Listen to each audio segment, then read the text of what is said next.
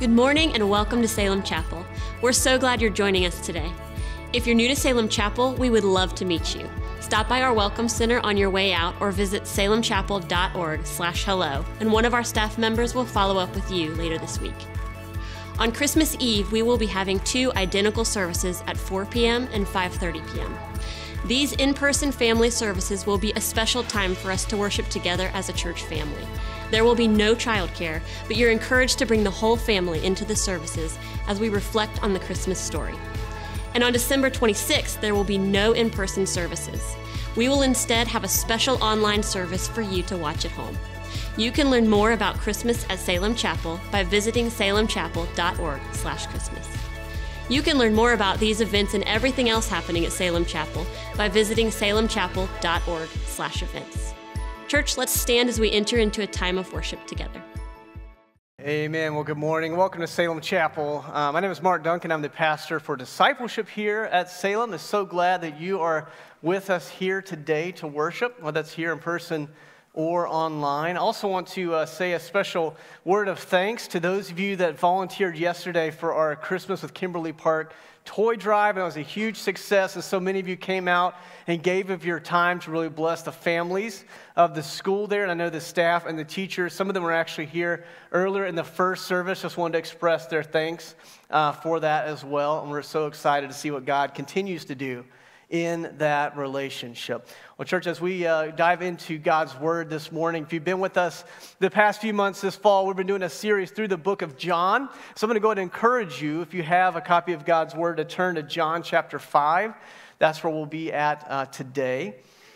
And as you are doing that, let's play a little word association game here. I'm going to say a word, and when I say that, what's the first thing that comes to your mind? And if you feel comfortable to say it out where you are. Okay, so here's the word.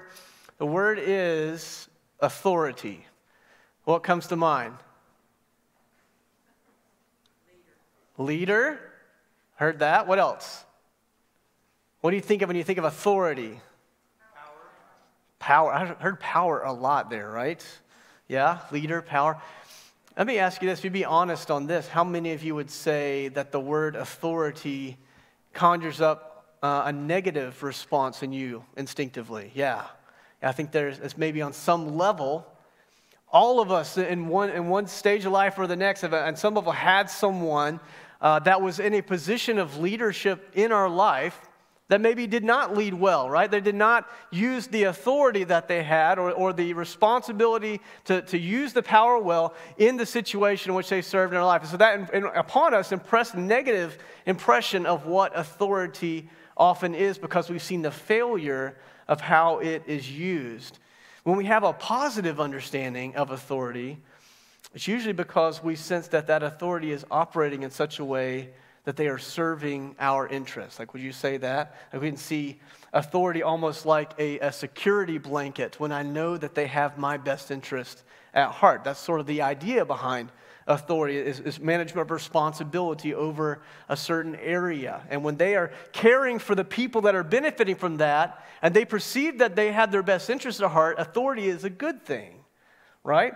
I thought about this as well. The way that one exercises their authority, though, often gives an insight into the intentions of the heart, the way that they use that. I thought of this very personal illustration of this past week in my life. Our family moved this week across town to the illustrious metropolis of Walnut Cove. And so I don't know that there's any other Walnut Cove-ites. I don't know if that's the right term or not, here with us today. But in moving there, of course, you know that you have the standard stuff when you move, if you've been there, where you don't know where anything is for like the first 2 weeks in your house. And I couldn't even find like my boots this morning, so I have no idea where those are. As we're moving in, all the chaos of that, I believe the day before we actually closed on the house, I realized for the first time, after all of the visits to this house that we're buying and all of the time out there on the property, that I had neglected to notice that there was something very important missing from the front yard. You know what it was? A mailbox. A mailbox. Anybody else had that realization when you moved into a house? It's an interesting realization. I never had to consider does the house have a mailbox? It's just not something you think about, right, when you're buying a house. You're looking at like bedrooms and how many bathrooms it has and like what kind of land does it have. And then we're like one day out from closing and I'm like, there's no mailbox at this house. It's not by the street. It's not on the porch. And at this point, I've done what everyone's supposed to do, like they tell you to do, like a few days out. Go ahead and forward all your mail. So all of my mail, important things, like real estate documents and escrow checks and all that stuff that you don't really want to get lost in the mail, all that stuff is in transit to this new address that does not have a mailbox. All right, so I was like, well, can't be too hard to figure out a mailbox, right? Like, I know I can go buy one at Lowe's. Surely it's just a matter of like picking a spot where you want it and just kind of dig a hole and put it in the ground. But I was like, you know what I should probably do is do a quick little Google search and see maybe like what the procedure is. You probably have to let someone know you're going to do that. So I look up, I found out that it's actually kind of a complicated process to get a mailbox put in. I found out that I was going to have to go in person to the Walnut Cove post office and ask to speak to the postmaster directly to see if I could get permission to install a mailbox. And so I make my way downtown the next day, and I asked to speak to the postmaster. She's a very nice lady. And I told her where we were, and she's like, hold on, let me confirm that you're on one of our routes. And she did all of that, and she's like, yes, you're on route number 5, I think she said. But I can't actually give you the permission to put in the mailbox. And I'm like, why? Like, aren't you the postmaster? Isn't that like the master part of the title is? Like, you can give the permission. He's like, no, I can authorize your address to have a mailbox, but I can't tell you where to put the mailbox at. And I'm like, I'm confused. And she's like, here's the deal. Here's how it works. It's like, you're going to have to talk to your mail carrier on the route. They are the ones that will decide where is the best place to put your mailbox. They know where it's safe. They know where it makes sense for their vehicle. You're going to have to talk to the postal carrier to get the final word on where this is. And I'm like, okay. So the postal carrier and I had a very nice conversation with my mail person. I don't think I've ever had such a friendly conversation with a mail person before. She knew exactly where our house was. And I told her, I was like, well, I'd like to put it, in this particular place by the driveway. And she's like, well, that's not really going to work for me. And I'm like, why? Everyone puts their mailbox by the driveway. And she's like, well, your driveway's on a corner, and it would kind of cause traffic issues if you put it there. And I'm like, well, where do you want to put it at since you have to drive there? And she told me, she came up with another solution. And, after more details of me putting a stake in the ground and her signing off on it and all that stuff, finally, we reached an agreement that under her authority, under her jurisdiction, that I could put my mailbox in this particular place. Then I asked her, I was like, so I have another question. What happens to the mail that was forwarded to the address, even though I don't have the mailbox in? And she's like, well, to be quite honest, the typical rule is like if it comes to the post office and it can't be delivered, it just gets returned to sender. She's like, but I don't have to do that. She's like, so I know that you're going to get this thing figured out. You seem like a really nice family. We're glad to have you here. She was really kind of hung up on if she could call me by my first name or if she had to call me pastor. I thought that was really cute. You can just call me Mark. It's okay.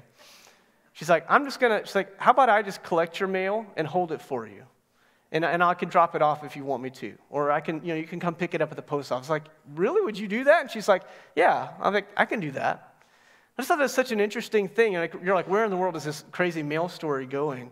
I just thought it was interesting that this lady had been given the jurisdiction and the authority over my mail. And it wasn't the postmaster. I thought that was interesting. The postmaster said, no, it's going to be her. She's going to take care of it. And it was completely within her authority to do the bare minimum, right? Just to say, like, you can't put it there. You have to put it there. And I don't care what happens to your mail. That's not on me. But she took it a step further. Even though she was well within her rights to respond a certain way, she stepped outside of those rights to care for me in a small way, but in an important way, to take care of the mail. And so we're talking about this idea of authority today. We're looking in John chapter 5. We're going to be in verse number 18.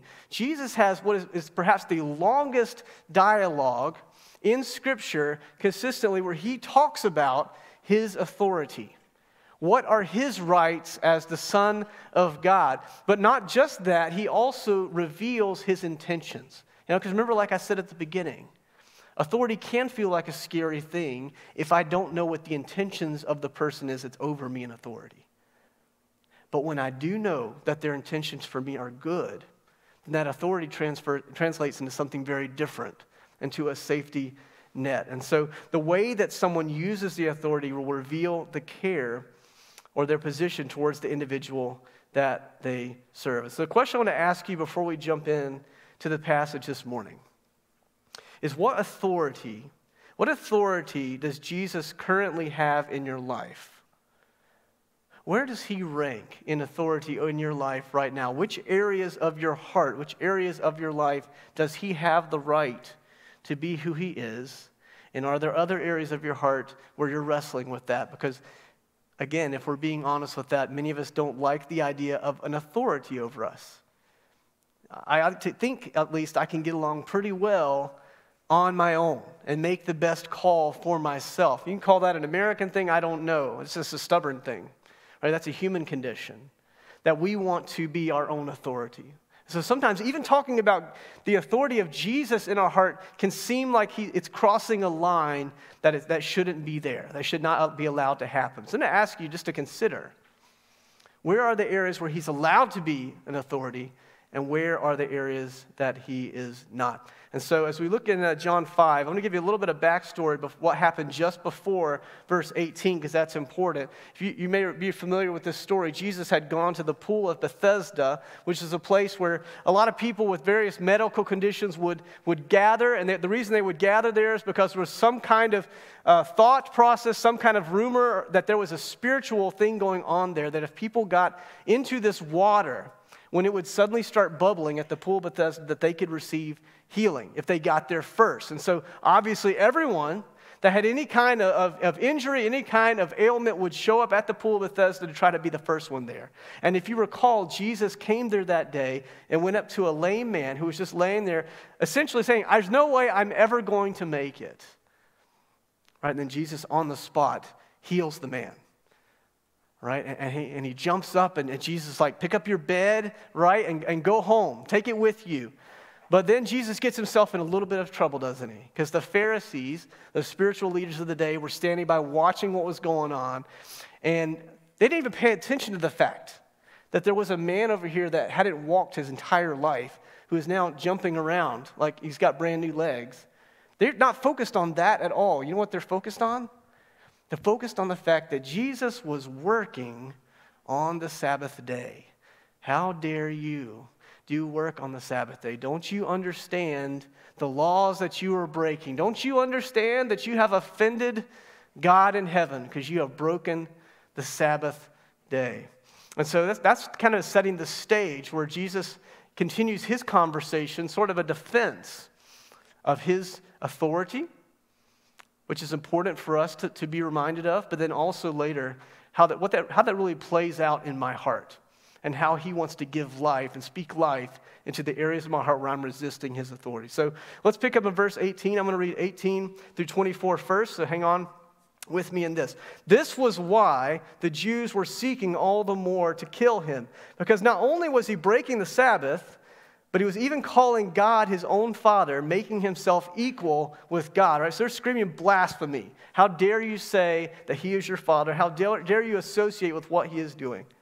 So, verse 19, Jesus said to them, truly, truly, I say to you, the Son can do nothing of his own accord, only what he sees the Father doing. For whatever the Father does, the Son does likewise. For the Father loves the Son and shows him all that he himself is doing, and greater works than these will he show him.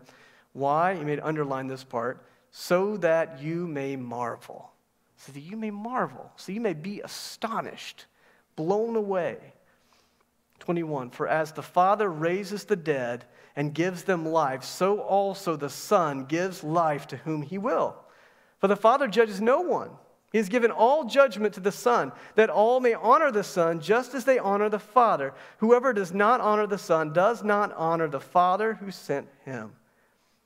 And then focus on this verse here. Truly, truly, I say to you, Whoever hears my word and believes him who sent me has eternal life. He does not come into judgment, but he has passed from death to life."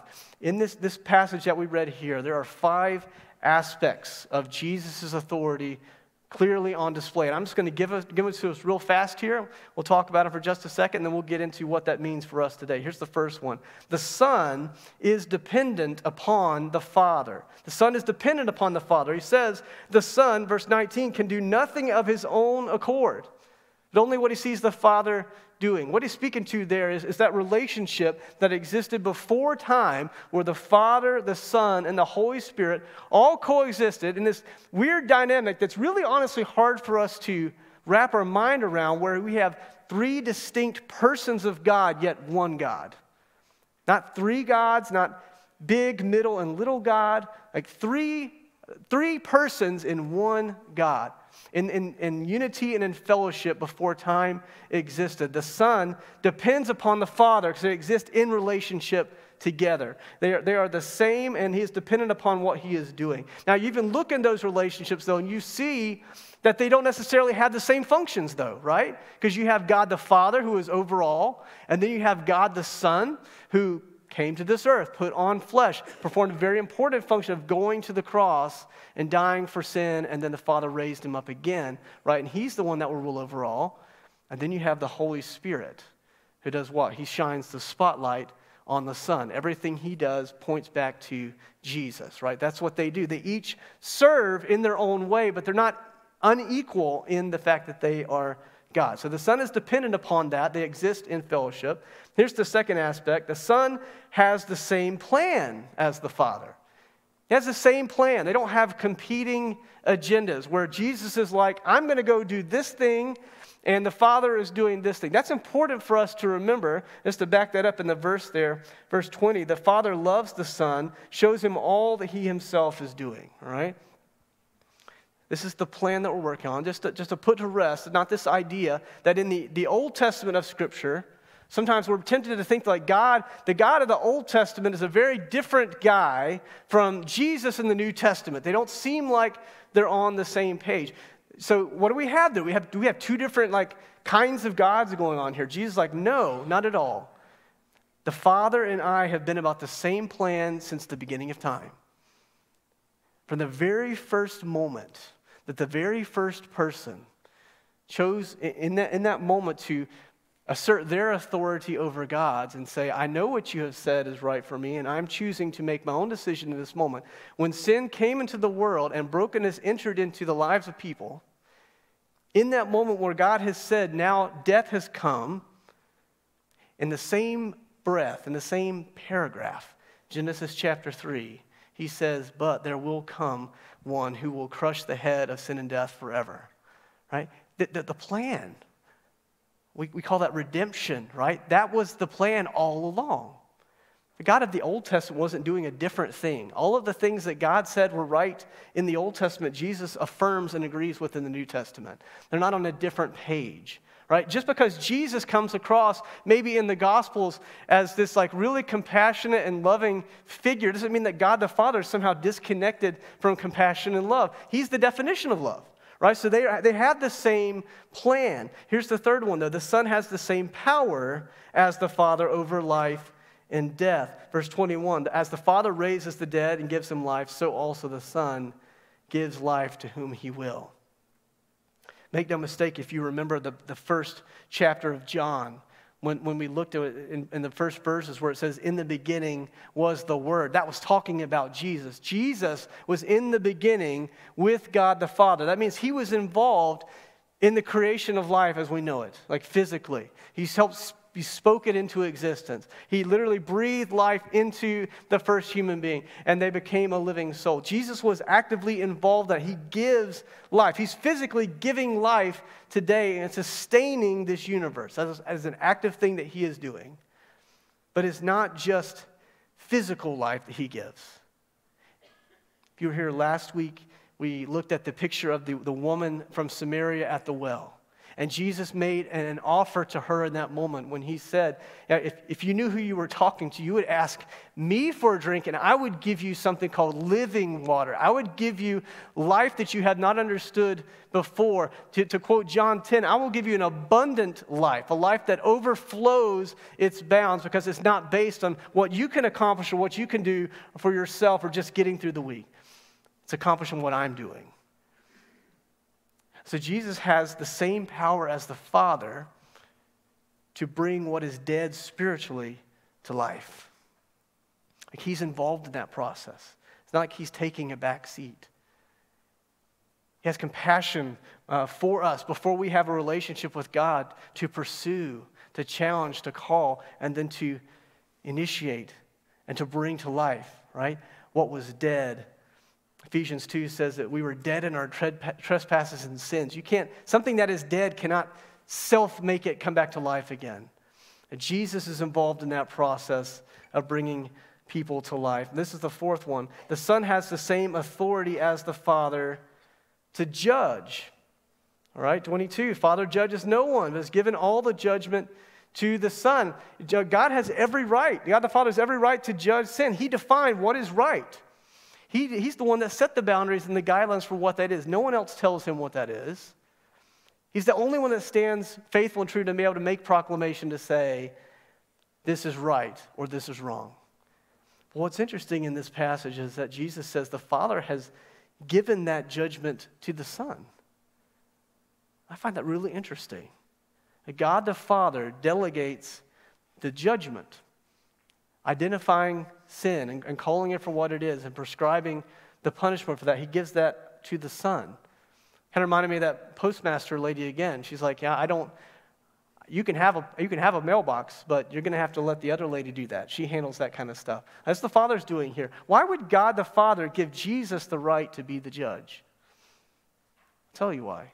Because Jesus was the one that came down and put on flesh. And he walked among us. He experienced life like we experience life. He's the one that can make the call to say, this is right, this is wrong. He's the one that stands there. But because he is in relationship and in our midst, in presence, God gives him the right to make the call on that. So he has the right to be the judge, to sit there in all of his glory and prescribe what he wants to. He has that right. Jesus going down the list on all these things. And then the last aspect he says here is the Son deserves the same worship as the Father. Verse 23, why does the Father do this? That all will honor the Son. They respect Jesus for who he is, just as they honor the Father. Important statement here. Whoever does not honor the Son does not honor the Father who sent him. See, the Pharisees there that day that are hearing this, their whole lives, from their perspective, were about honoring God. They didn't really go about it the right way. We'll get into some of that in a little bit later, but that was the focus of their life. At least that's what they wanted to be known for. These are people that are designated in our community that they're sold out for God. They're living their whole life under God's authority. And yet when Jesus comes, the Son of God, they don't want to have anything to do with him. And in fact, they accuse him of wrongdoing. And Jesus makes it very clearly, I have every right under my authority to demand that you worship me for who I am. I have every right in this moment when you're accusing me of blasphemy to pronounce judgment upon you. God the Father has given me that right. I have every right to take away the gift of life that I gave to you. But does he do any of that? And I think that's really important for us to understand about Jesus. Is that Jesus has this authority. That's not a question. These are aspects of who he is because he is God. And yet, despite that, he still puts himself in relationship with people like you and me. And though he is able to pronounce judgment, as remember from John chapter 3 and verse 17, he did not come into the world to condemn the world, but why? That the world through him might be saved. And he restates that in verse 24 when he says, I say to you, whoever hears my word and believes him who sent me, that person has eternal life. They do not come into judgment, but they have passed from death to life. Why is Jesus going through all the hassle of explaining his authority to these Pharisees and by extension to us today, if he's not actively going to act on those things right now in this moment? Why is he going through the pains of explaining that? I'll tell you why, and this is kind of our big thought for today. Jesus, if you recall back in verse 20 at the end, I told you to underline that part. Greater works than these we show them so you may marvel. Jesus is inviting us to marvel at the breadth of his great authority so that we might comprehend the depth of his great love. He's wanting us to see, not to shame us. He's wanting us to have a reality check of, this is who I am. This is my resume, right? These are my credentials. This is what I bring to the table. I don't go around telling everybody that they need to respond to me in this way, right? And I don't go around like pronouncing judgment on every person that walks by, because I would literally be doing that all day long to everybody. I have the right to, but I didn't come to do that. I came here so that people like you, people like me, could find grace and find forgiveness and find life that only Jesus can give. See, it's a marvelous paradox that Jesus is saying here. He's telling the story of a righteous judge who always wants the guilty to go free.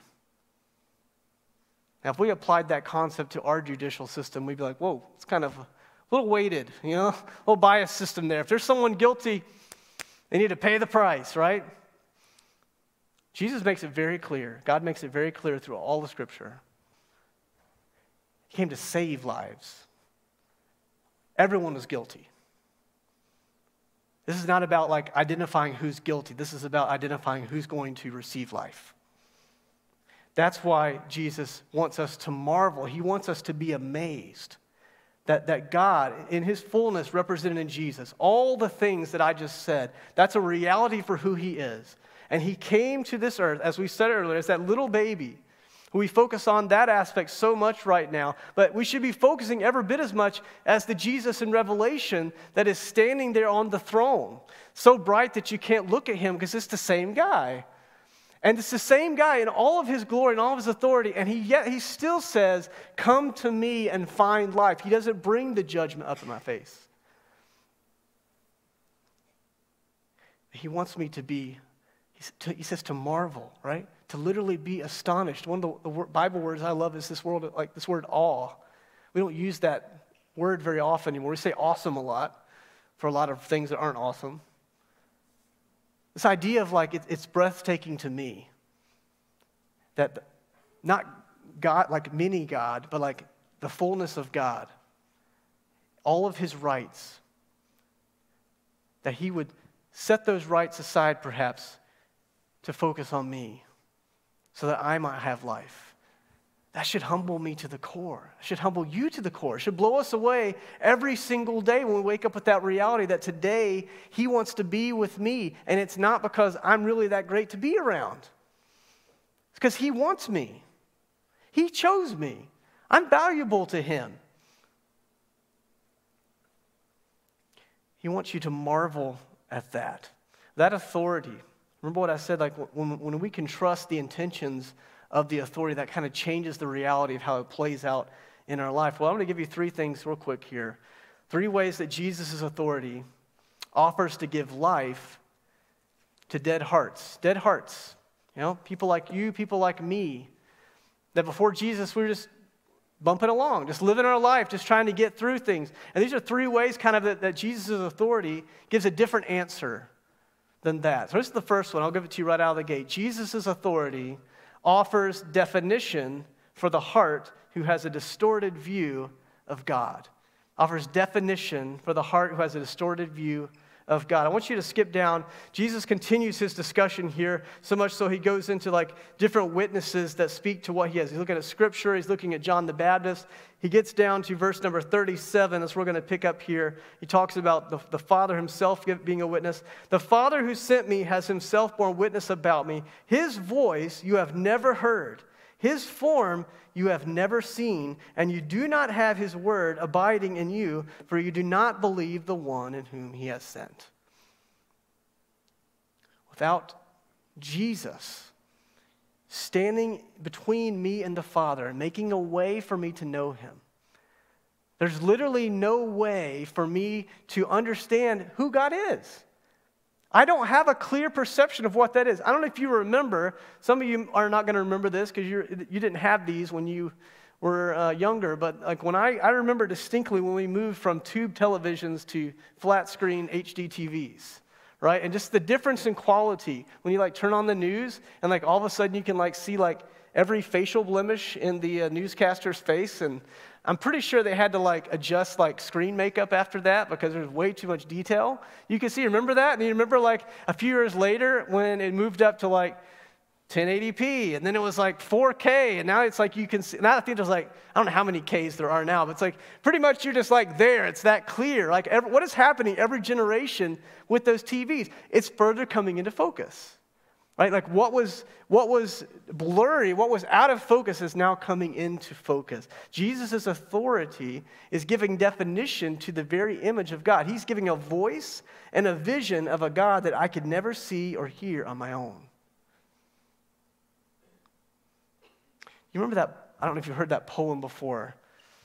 It's really kind of used as an example of like, you know, from a secular perspective, like, hey, religions are really all the same thing. You've heard that poem of like six blind guys standing around an elephant, right? And like they're each kind of touching a different part. It's always sort of said like, well, this guy that's touching the nose, he says that this thing is it's a snake. You know, it feels like a snake. And this guy's touching a leg, so he says, well, it's like a tree. And the guy on the end's got the tail, and he's like, no, you're all wrong. It's actually a rope. You know, and it's sort of like, see, like you can kind of make up your own version of what that is. But I've always found that really interesting because there's one person who definitely knows that it's an elephant. And that's the person that's observing what's going on, right? The narrator of the whole thing is like, they're standing around an elephant.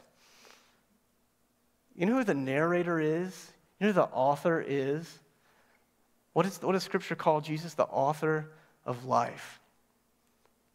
If there's one person who knows what God is like, is it not Jesus?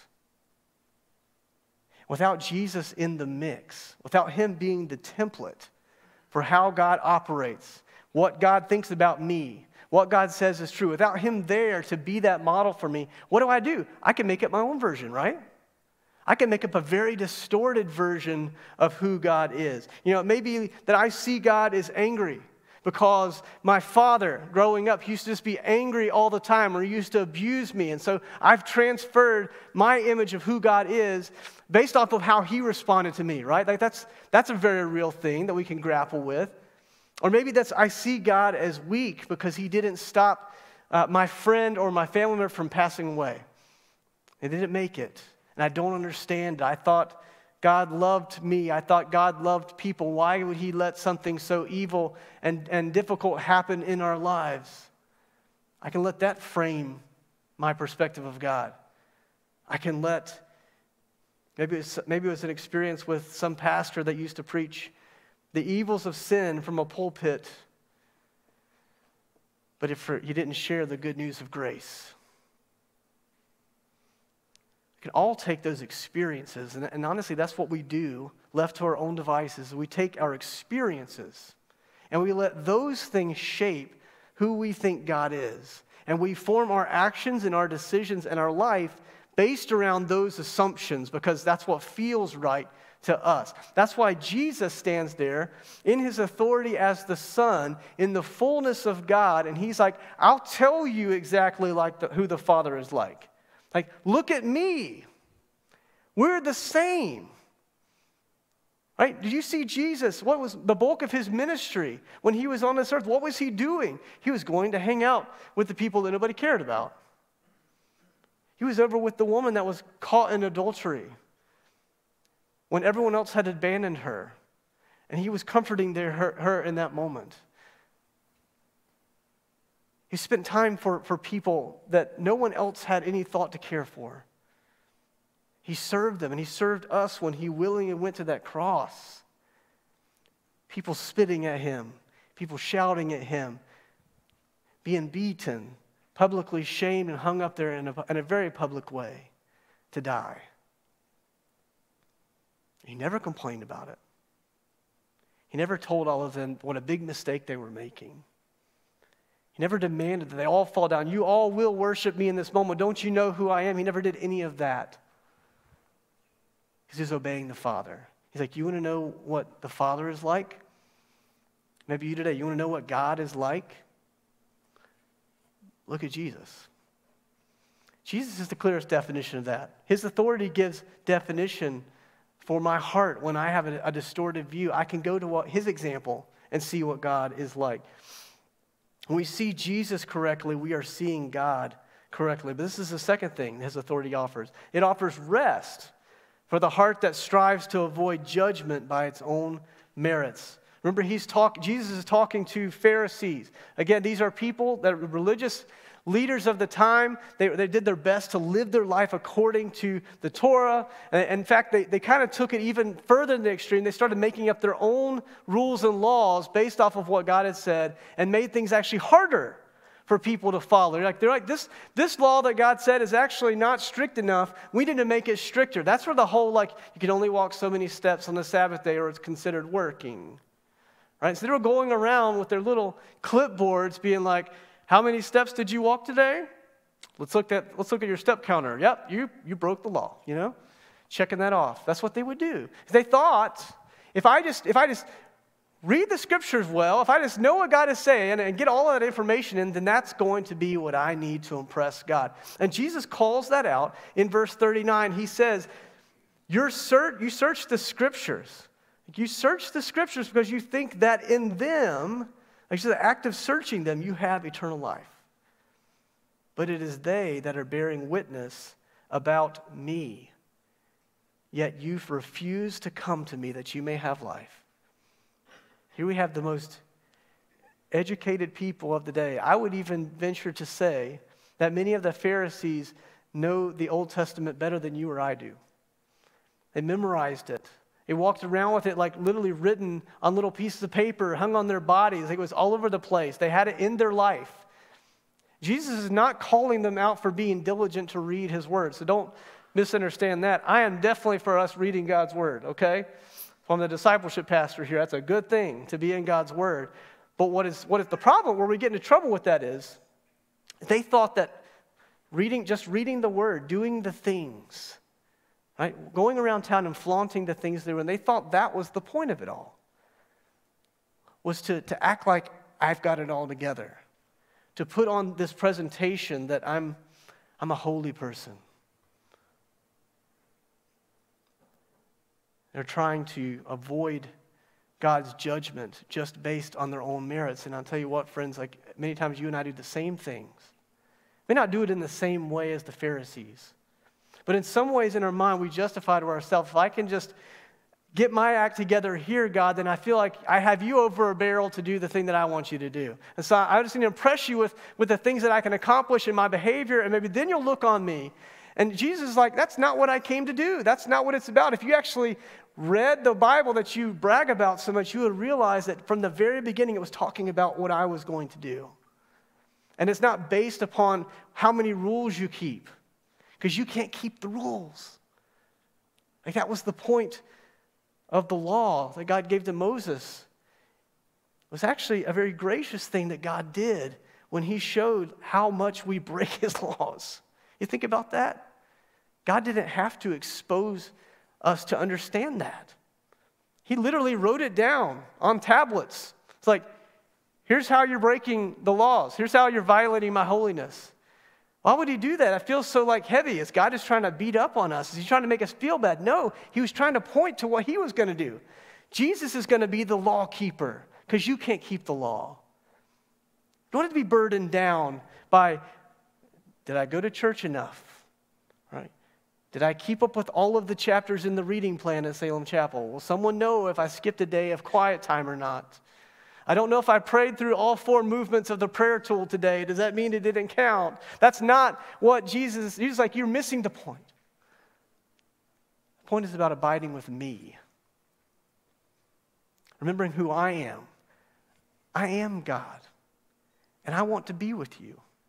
I want to be with you in your brokenness, because I want you to find life not in ritual or routine or religious practice, but in relationship with me.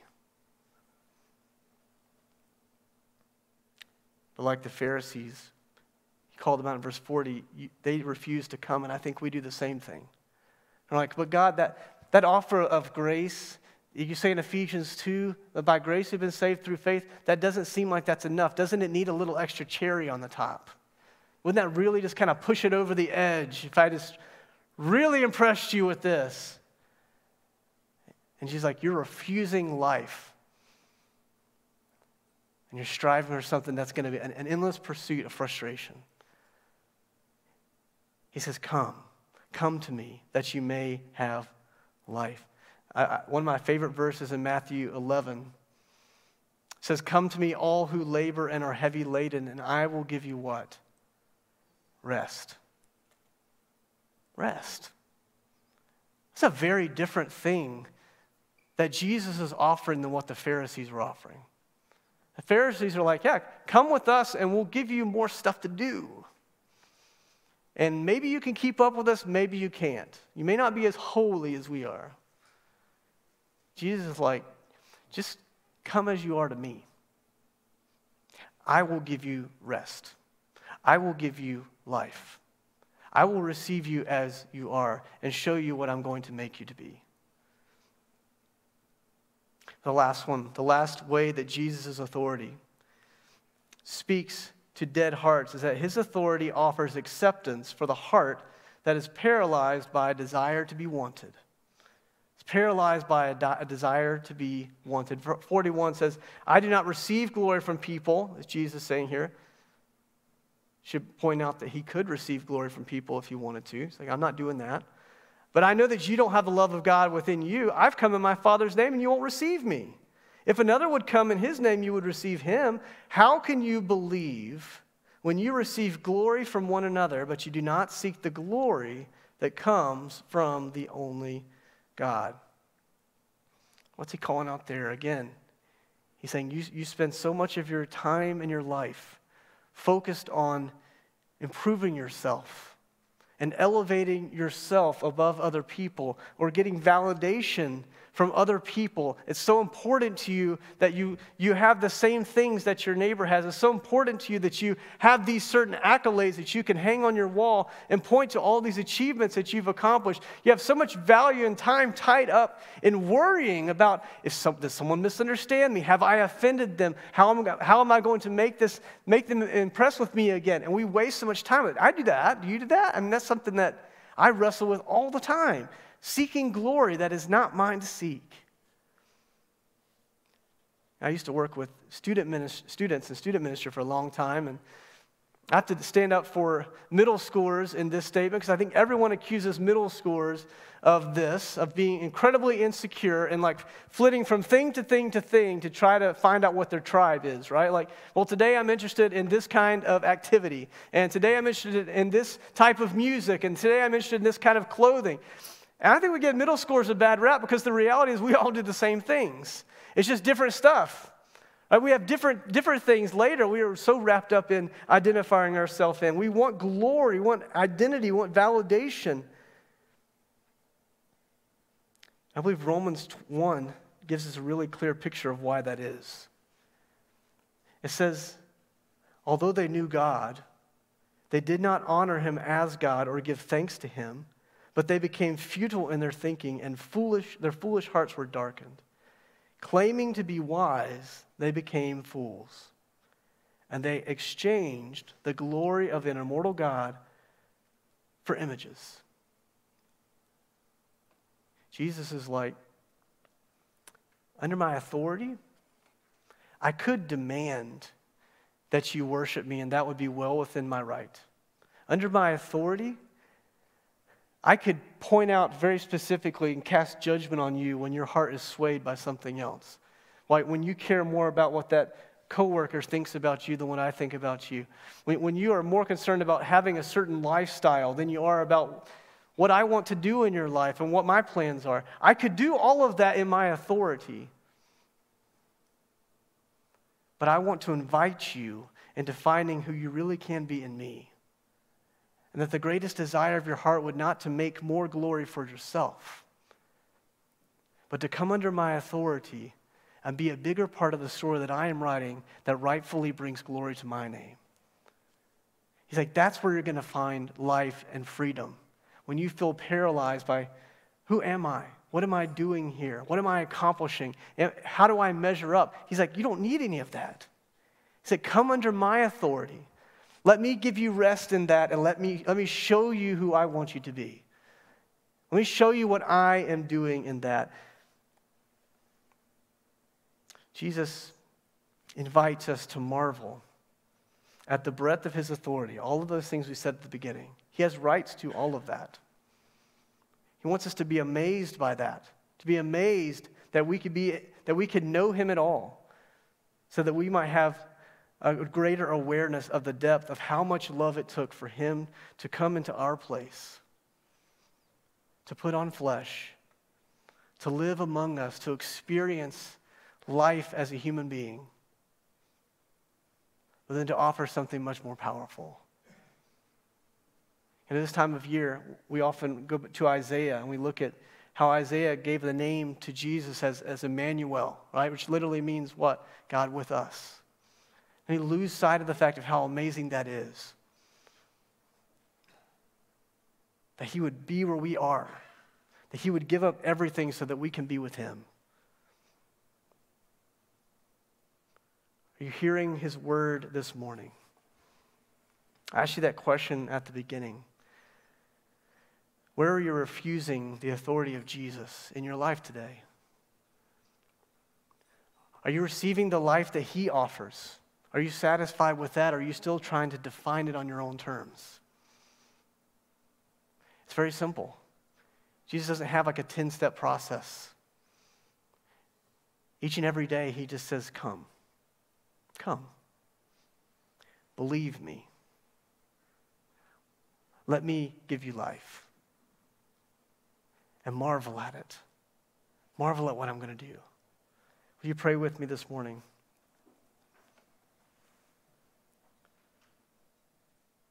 God, I think sometimes the reason we're not marveling every single moment of every single day at who you are and what you've done is because, honestly, we don't really think we're that bad off. God, we think about the reality that you stand, God, as authority over all. And yet you want to be intimately involved in each of our lives. And God, you tell us what is best for us, that it's to come to you, that it's to take our burdens to you, it's to find rest at your feet, it's to stop striving and start abiding. And yet, God, we refuse. God, open our eyes afresh. God, may we marvel this week at all of the aspects of who you are as God. And thank you that we have access to you because of Jesus, that we can see your face and hear your voice because of Jesus, that we have freedom because of Jesus, because we have identity because of Jesus. And we pray, God, as we respond, that it would give you much glory. And it's in Jesus' name we pray this confidently. Amen.